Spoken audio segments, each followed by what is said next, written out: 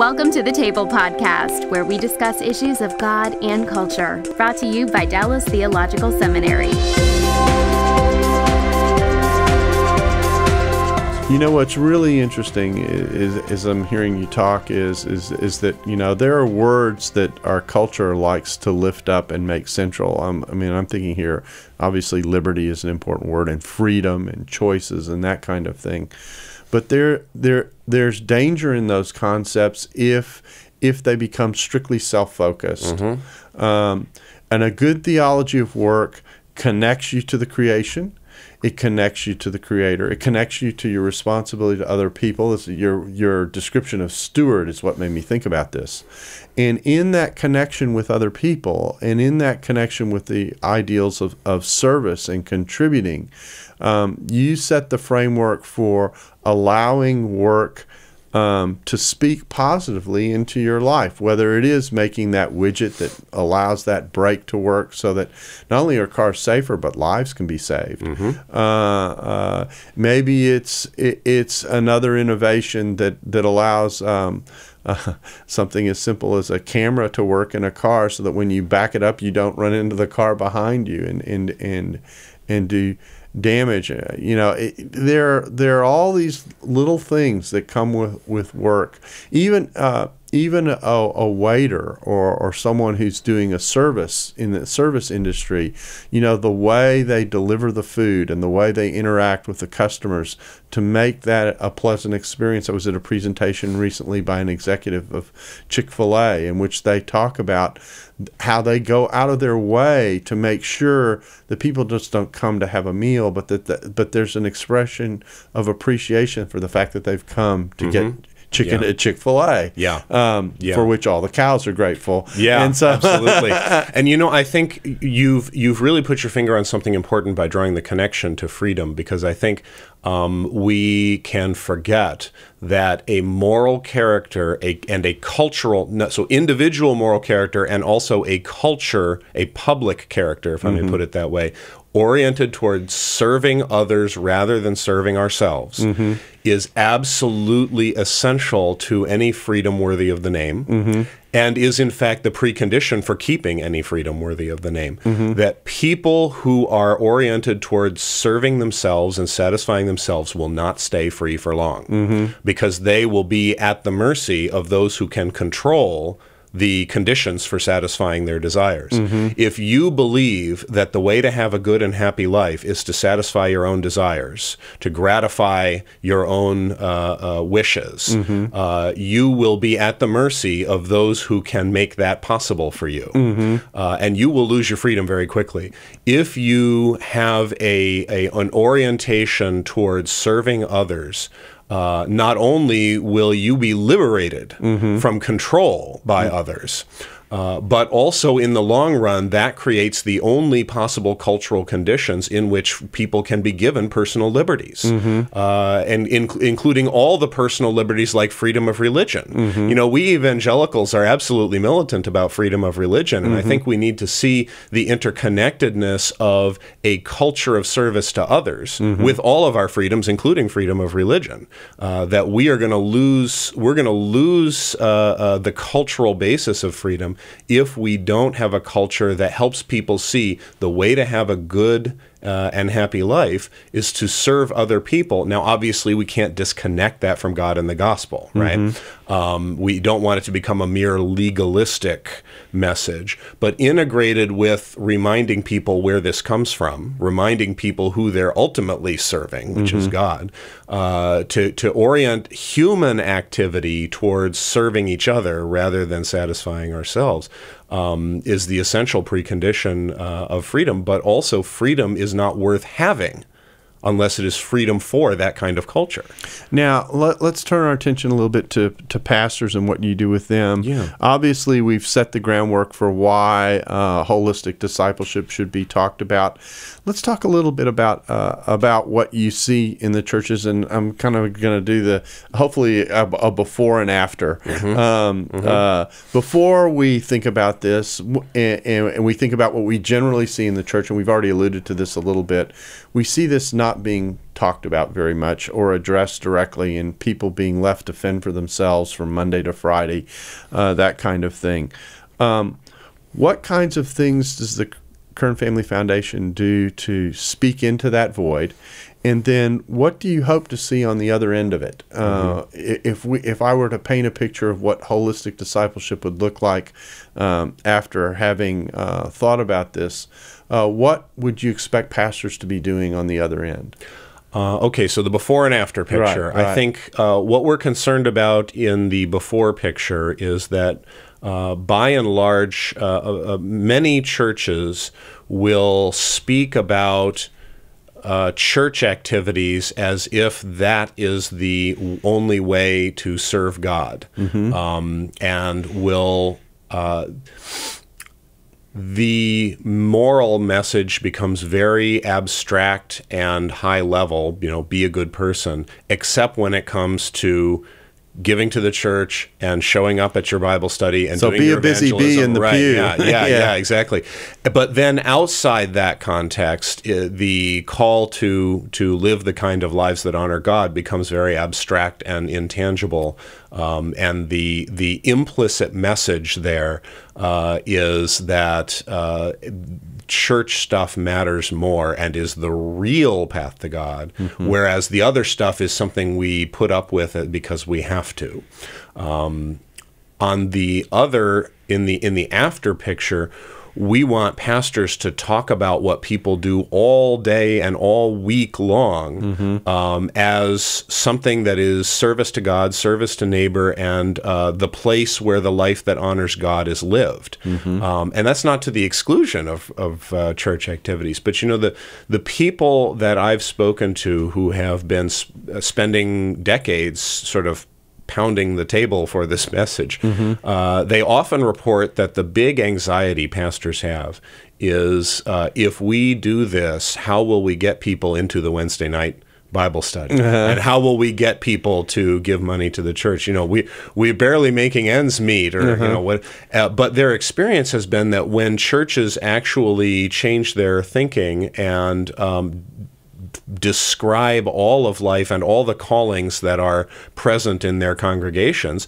as service to God, they find that actually engagement with church activities and giving and all that stuff goes up, not down, because people begin to see the church as something that equips them for Christian life 24/7. And when the church steps into that role of equipping people for life 24/7 rather than getting people into the box, as one of my pastor friends puts it, we got to get people inside the box.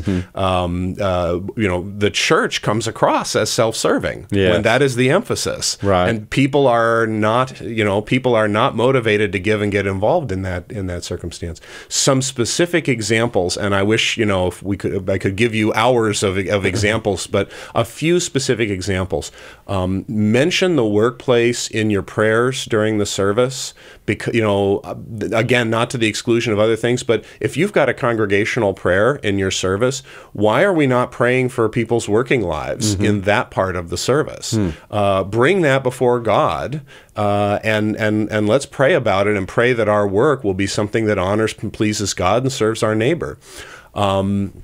Another example, and these are just examples, and some of these, different churches have different ecclesiologies, and this might not fit your mileage may vary. This might not fit your ecclesiology. But many churches are, when they get interested in this, will adopt the practice of commissioning the laity to their work, the way we commission missionaries to their work. That's an interesting idea. So I've talked to several pastors who have tried this, and they have really found it spiritually powerful. So one example, David Gill at Gordon Conwell Seminary talks about how in churches he works with, they will once a month have a lay commissioning moment in the service, and each month during the year they choose a different type of profession.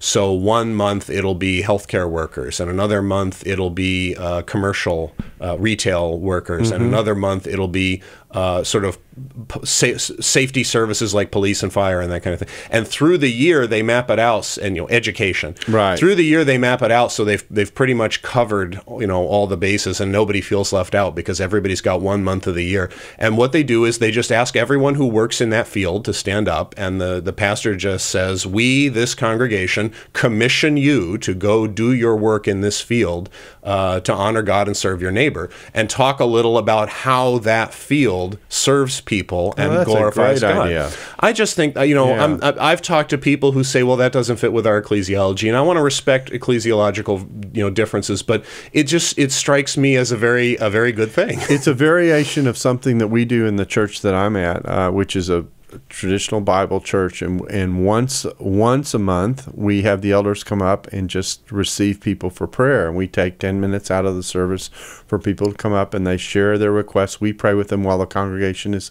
singing and supporting them in prayer. And then so that's the first Sunday of every month. And then the third Sunday of every month, what we do is we have people come up with their birthdays and their anniversaries. And so if you celebrate a birthday this month or you're having an anniversary, and we have them get up and, we get the women to confess how old they are. And we have people say how long they've been married and that kind of thing. And what those little touches do is they take the service and they say, this service is about life. Mm-hmm. This isn't, you aren't just coming here to hear a collection of ideas or be taught theology in the Bible detached from life. It's very much connected to life. And it strikes me that this is another possibility for that kind of time that can be very nicely integrated into a regular rotation of the service to make a point. Another idea that strikes me is that we often have personal testimonies about how people are engaged in this or that kind of ministry in the church as a way of encouraging people to participate. Well, what prevents you from taking that time and making it be about how people have seen the integration of their faith at their work and make that the focus of the conversation? Absolutely. One other example, I've talked to a pastor who has incorporated this into new member intake. So when people become members of their church, the pastors and elders say to them, we want you to see this church as equipping you and partnering with you in your work. And so it's actually on the member intake form asking people what they do, what their work is, and then it's a framing moment when you become a member of their church. They say, we want you to view us as partners with you, equipping you for your vocations. Now, I know the church in New York, in Manhattan, Apostles Church in Manhattan, which has formed, and I know Redeemer's church, Tim Keller's church in New York, does this as well. What they have done is they have formed some of their small group work around people who share the same job, so that when they come together, they're only praying for family needs and ministry concerns of the church, but they're able to share their common challenge in the workplace as part of their small group structure. And that's an interesting way to go about it. Faith and work small groups are actually much more widespread than many people are aware. And part of the problem is this is not the case in those churches you mentioned, but very often those faith and work small groups have been formed as sort of on their own by the laity or by someone whose job is to cultivate that, and it's disconnected from the rest of the church. And one thing that I think is commendable about the churches you mentioned and some other churches that are doing this is that they are seeking to make that intentional, to integrate that with the whole life of the church, so that it's not the lay people have their thing, right, that's over in a corner and has nothing to do with what we do on Sunday morning, right.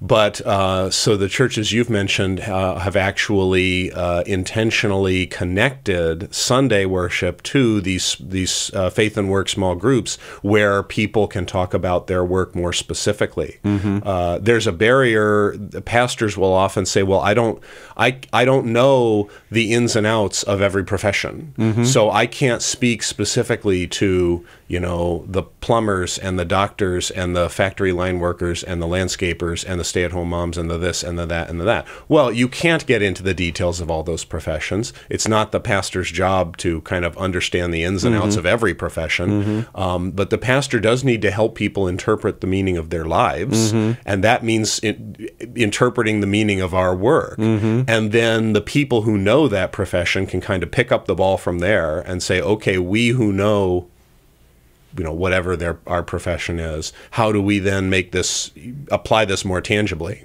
in the details that we know? I think that this is an issue of mindset. This is why I like what the Kern Family Foundation is doing, because they're helping pastors think through their mindset in these areas. And what I mean by that is I can't replicate what goes on in every job, but a good pastor is meeting with people regularly, having lunches with their leaders, that kind of thing. They can come, if they ask, if they have the mindset, they can come to understand and try and develop an understanding of what it is that the people in their churches are going through, what they're living through. We'll do it with a sickness, we'll do it with a family issue, but so why can't we do it in the area of work? That's just a mindset problem in my mind. Go have lunch with people in their workplaces. Yeah, that I often see light bulbs going off over pastors' heads when we go into homes to have lunch or to have dinner with people in their homes. We visit people in their homes. We go visit the sick in the hospital. Why don't we go have lunch with people in their workplaces? You'll be surprised how much you can pick up just from a visit like that. That's right, and asking certain questions of people while you're having lunch about their lives, where they're living, and then that actually can help the pastor cross the bridge, because what you get is the experience of life that can come into through illustrations and through examples and that kind of thing, which allows a pastor to salt and pepper their messages with where people really are. So my own sense is that this is, we train pastors at seminaries to do a whole lot of things and to think about a whole lot of areas, but if you don't have the category, you're not gonna go there. And so developing the sense of having the category and going there and thinking about going there, and in doing it with some intentionality, that's how you kind of get over the hump. So hopefully the after has these kinds of elements in it. Sermons where we're talking about what goes on from 9 to 5. People who think about there's a subtle thing. There's another subtle thing I want to be sure we highlight in what's being said here. It's not just going to work to think about how can I minister the gospel to the person that I'm sitting next to, which is how most people think about being a Christian at their work is all about. It's about how I do my work Christianly. Yeah. And I think the two things that we tend to fall into, one is evangelism narrowly understood, and the other is ethics narrowly understood. So, don't steal from your workplace, that kind of thing. Well, okay, yes, don't steal from your yes, that's essential, right? Okay. Yeah, ethical integrity is important, and sharing the gospel with people when opportunity arises is important. But understanding the work itself as an activity that we're made for and an activity that we are being restored for in our redemption is much deeper than that, and will also provide the context in which ethical behavior and sort of sharing the gospel with people becomes much easier and much more successful. Well, this has been a good introduction, I think, into holistic discipleship. This document, Theology That Works, is an important introduction into this area. If someone wanted, is it possible for someone to get a hold of this piece from the foundation? Yeah, we have our seminary network is called the Oikonomia Network, and that's the Greek word that means both stewardship and economics, and it reflects our desire to bring the idea of good stewardship back into our workplaces where the economy happens. In the New Testament, this word is used in both to refer to church stewardship and to refer to our activity in the workplace.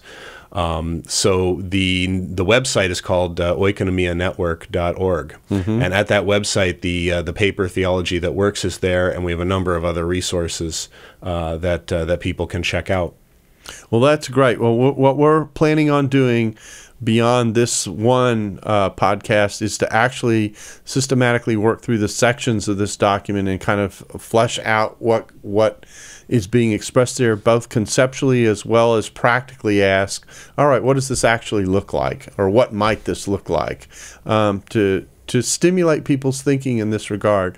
So, Greg, I really appreciate your coming in to be a part of this today and to launch this initiative with us. We are thrilled about it and are looking forward to many more visits with one another. You probably won't always be here in Dallas. We'll probably have to do a little bit of Skype work since you're up there in Wisconsin. There's a section of the paper on technology. We can talk about there that you go. as applied. That's right. Well, we're looking forward to more interactions. We're certainly looking forward to the conference coming up, and we just appreciate you taking the time to be with us and introducing us to this topic. Well, thanks for having me. I really appreciate it. And we thank you for being a part of the table where we discuss issues of the relationship between God and culture. Thanks for listening to the Table Podcast. Dallas Theological Seminary. Teach truth, love well.